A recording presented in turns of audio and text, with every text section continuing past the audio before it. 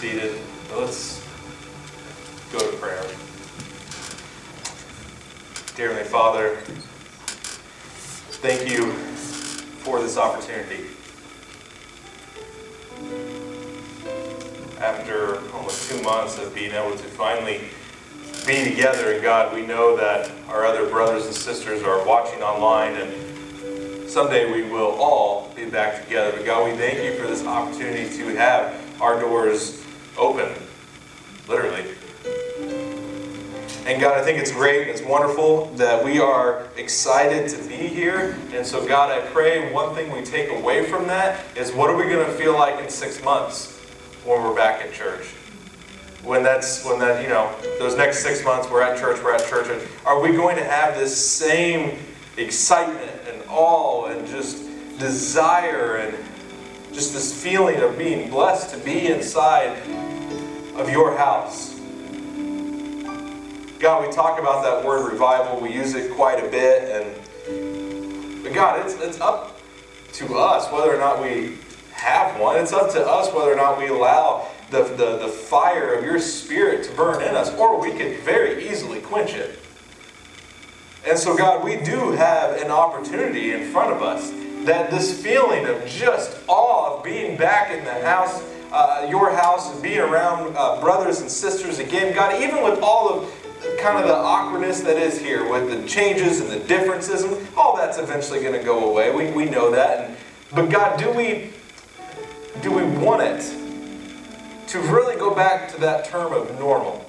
In some ways, yes. But God, I pray that us as a church and us as individuals, God, we don't want necessarily that normalcy. But we want to go beyond. We want to try something new. We want to go in different directions. We want to just make our relationship with you deeper. Because God, maybe for some of us, normal is the place that we should not want to go back to when it comes to our spiritual lives. Because normal just wasn't good enough. Normal is really another way of just saying we plateaued.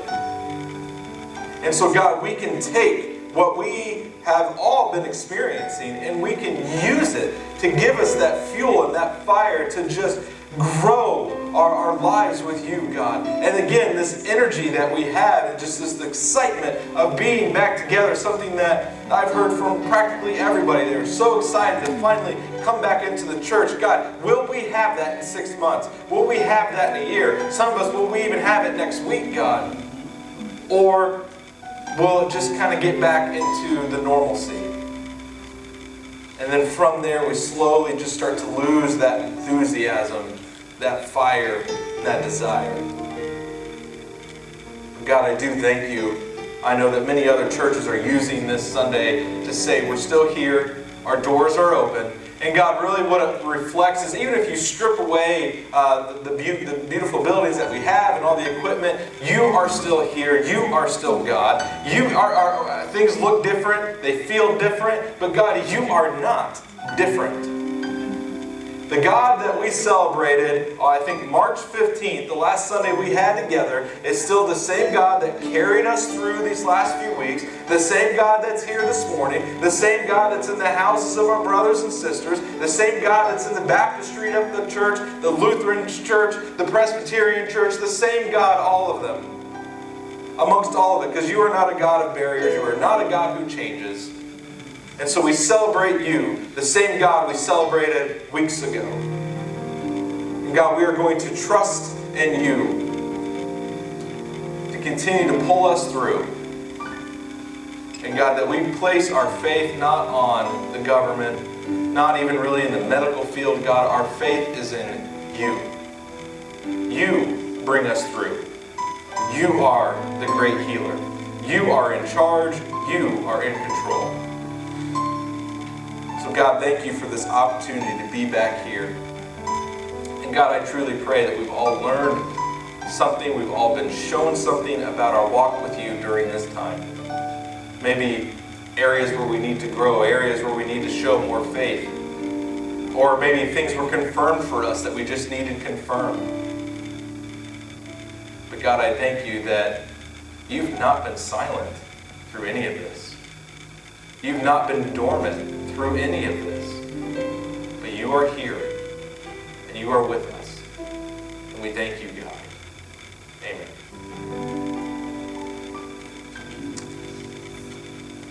So this feels right. I can honestly tell you I did not enjoy the puppets as much as it may have come across. But this feels right, and it feels good. And I'm so happy to see you all here, and others that are that will watch later, and others that may be watching right now live on Facebook. But this is exciting, and it's just so great to see all of you. And again, I kind of view this as, the government's going through phases, we are too. So the hope is that our phase 2 will be next month, that we open everything back up. Our Sunday schools, our Sunday nights, our Wednesday nights. We're going to play all that by ear, and of course I'll keep you updated, but that is the plan, and that is the hope, that we're going to get everything going again. We were just weeks away from starting our new Sunday school and our new Sunday night. That hasn't gone anywhere. It's going to come back. If you have, I'm going to tell you right now, if you have not done your spiritual gifts test, after all of this, I have no more hope or faith in you. You got to get it done, okay? You've had more time than I ever imagined you getting it done, all right? Because we're still going to do that. I promise you, we're still going to go over the results and share those with you. So there's even a few left in the back. I promise you, so all this stuff that has been altered, we're going to do them, okay? We are not going to just ignore it. And of course, for what we're asking right now, for your tithes and your offerings, you can see the plate, just throw it in there. Of course, you can still give online, or many of you have been mailing it into the church. You can do that as well. But just so you know, we won't have a time of offering. Just drop it in the plate over there.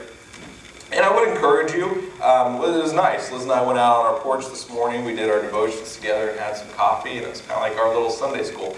You have more time in the morning now than we normally would. Have a Sunday school there with your family or with yourself or whatever it is. But take advantage of that time. You would normally be in church anyways, so have church in your home there, and it'll help keep you in that routine of waking up when you would normally wake up and all that stuff as well. But good to have everybody here, and look forward to when everybody else can finally be back in. Again, your health is more important, so please just go by what you feel is right for you. But again, it's great to have all of you here with us as well. This morning we're going to start in 1 Samuel chapter 16.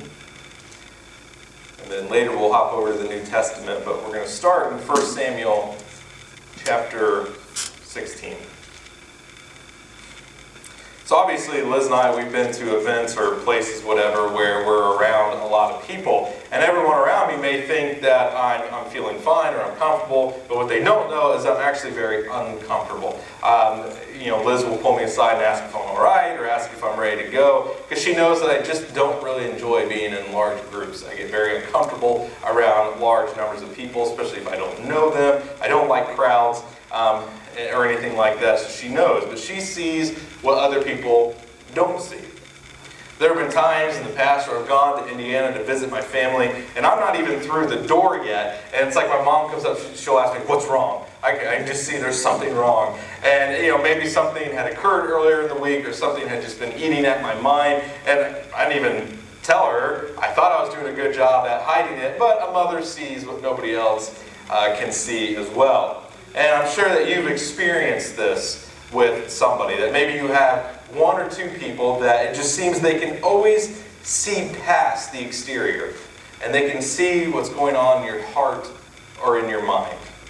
On the surface, maybe most people see a very calm and restful soul, but there's that one person who knows that maybe underneath there's just a torrential downpour of emotion. There are those who can see right through any form of an image that we created to hide our true selves in. Maybe they're friends, maybe they're family, but there are those who can come along and say to you, this isn't you. What's going on? Is there something happening in your life? There are those who don't assume something just because you look a certain way, or act a certain way, or have a certain background.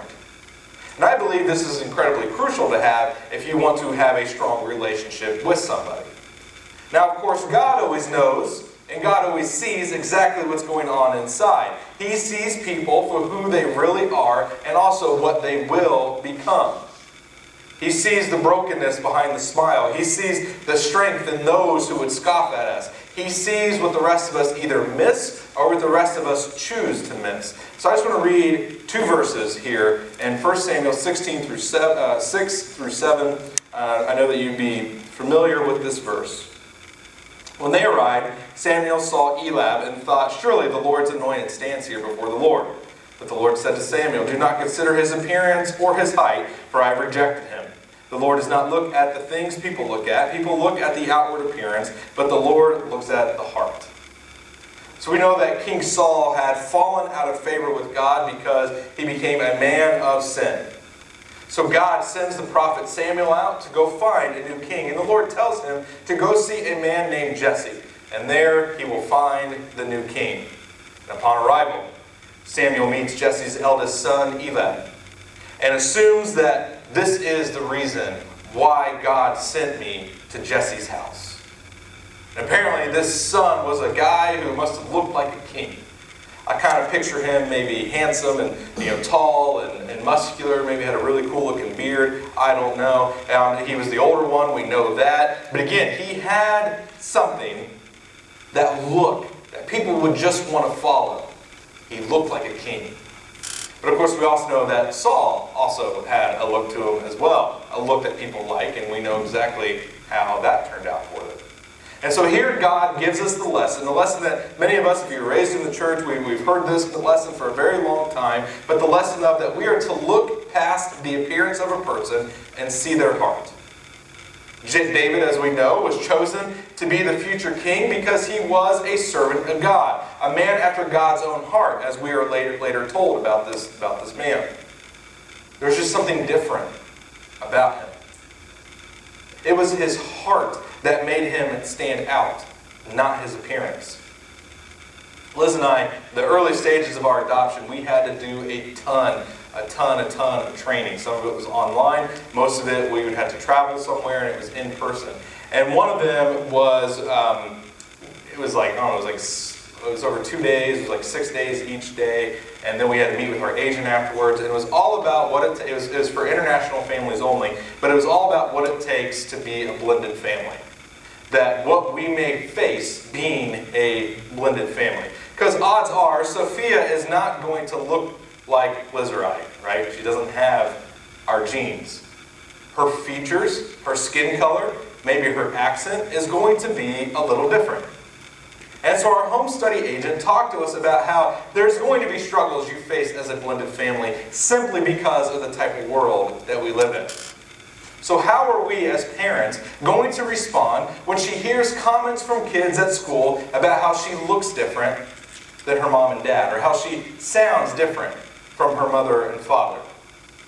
How will we react when she's treated differently, or maybe like less of a human because her skin color is different, or again, because she sounds different?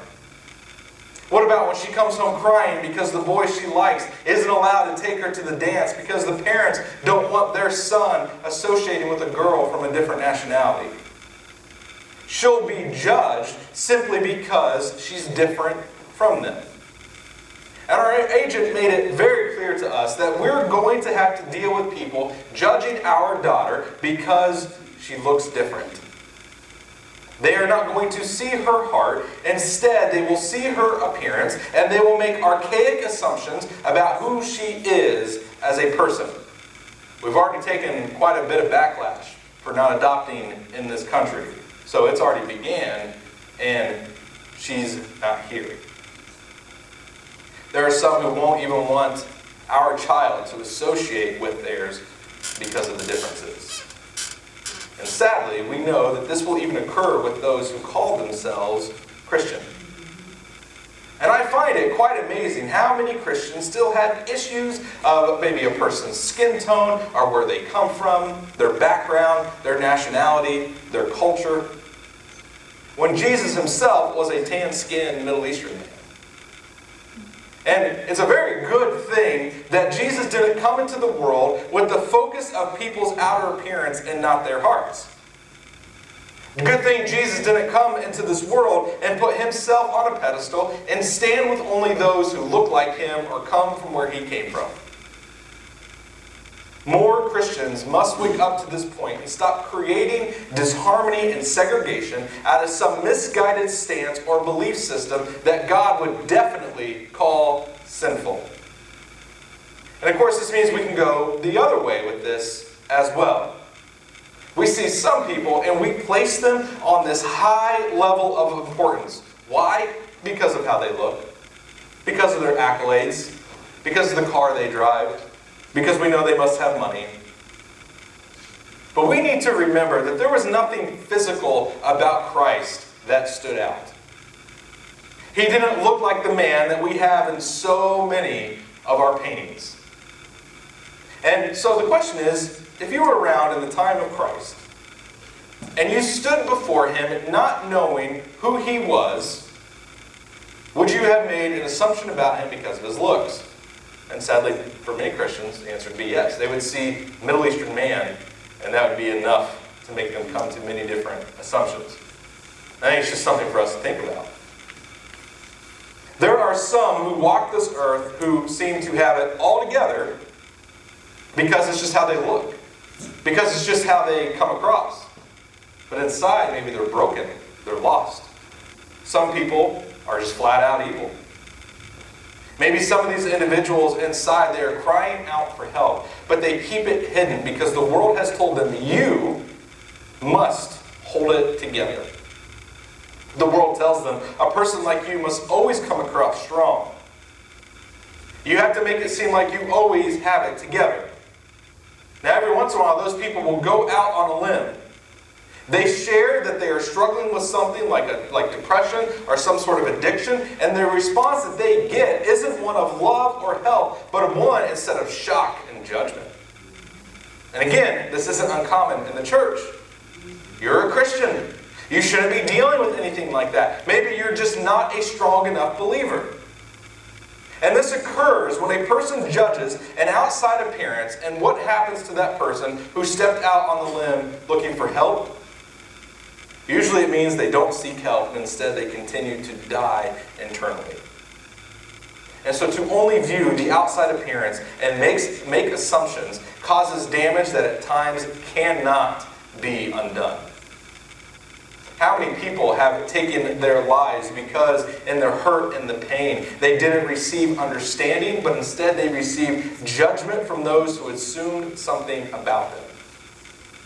There's a place, I know I'm not saying this right, Akogahara in Japan, what's more commonly known as is the suicide forest.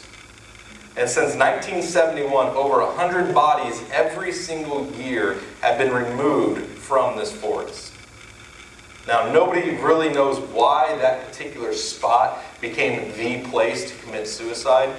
It doesn't matter why. The point is that it has. 100 people at least a year. And you can go. It's a place that you can go and tour. Like, it is a national forest.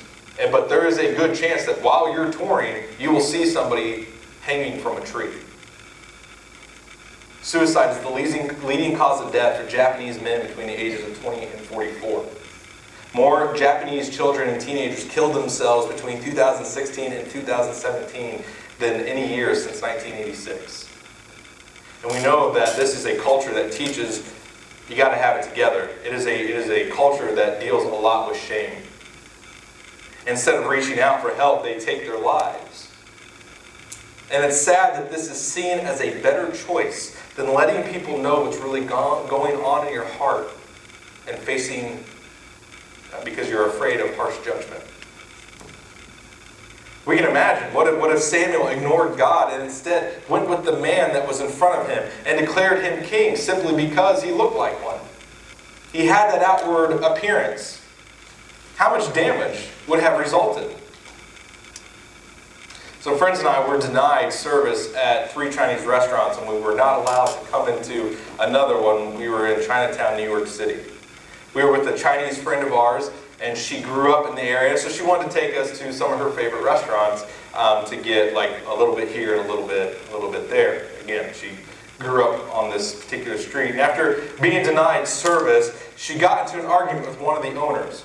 She later explained, because of course we had no idea what they were talking about, but she later explained to us that they started calling her very, very derogatory names because she was a Chinese girl hanging out with 3 white kids, boys in particular. And it was incredibly easy to see how hurt our friend was. She was very angry and she was very embarrassed. And we reassured her that we were fine. But I think what really hurt her was the fact that she and her friends were considered second class. And she was ostracized by her own people because of who she was with. One place said that we'd have to stand out in the rain, but that she could come in and order for us, but we'd have to take our food to go. She refused, and she continued to walk in the rain with us until we finally got to our destination. She refused to go along with such hatefulness. And God saw something in David that nobody else could see. Remember how he was treated when he said that he would take on Goliath. They laughed and they mocked him. They get angry with him. Here is just this scrawny, untrained boy, a shepherd, wanting to go out and fight a giant. I mean, the kid's a fool. But they refused to see the heart, the soul that was in David. But God saw it. And it really wasn't the stones that God used to slay David, or to slay Goliath. It was David's heart. It was David's faith. It was the faith that slayed the giant Goliath. Amen, yeah. What do we miss out on when we judge from the outward appearance? What troubles do we find ourselves in when we assume we can trust someone just because they have a very nice smile? Or we hate someone because of where they come from? I honestly believe that if you were to run into Satan, he would appear as a very attractive, charismatic man. I believe that the Antichrist will have much of that same appeal. Humanity is often fooled by a sweet smile and a nice suit. Satan isn't going to appear as this hideous, monstrous creature that's just going to make people run away. That's not going to work. So to set the trap of luring people into his grasp, he needs to seem and also look very inviting.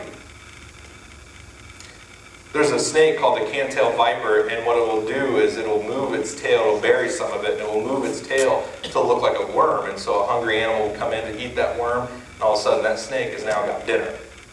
Alligator snapping turtles, they'll open their mouths and they'll wiggle their tongue, because once again it looks like a worm. A hungry fish comes in, boom, fish is gone.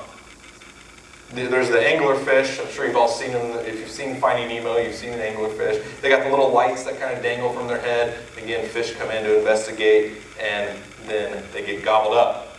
Then there's the spider-eating assassin bug, and this bug actually moves like it's caught inside of the spider's web. And then when the spider comes, the spider is now gone. Then there's the Photorus firefly. It glows like a female firefly, and it lures in poor, dumb male victims, and it gets gobbled up. And then there's another one, it's called a margate. It's a very small feline, and it mimics the sound. It's actually quite interesting. It mimics the sound of an injured baby monkey. So when the parent monkeys come in to help the baby monkey, the cat gets a free dinner. Now all these creatures, and there are so many more, I'm sure you're even thinking of some right now, that there are so many creatures out there that they use a very attractive outward appearance to lure in their soon-to-be meals.